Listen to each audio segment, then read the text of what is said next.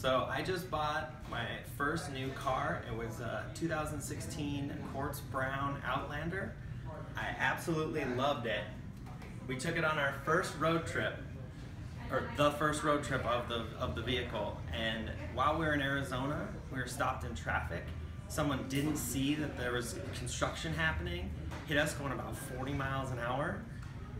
The whole back end was totally smashed, but all of the important things, all the lights and everything still worked. So we drove it all the way back to Minnesota from Arizona, and we found out sadly it was totaled. So we had to go and get a brand new one. We ended up getting the exact same one, same color, everything, because we loved it so much. So big thanks to Bear Mitsubishi for helping us out on our first 2 brand new cars.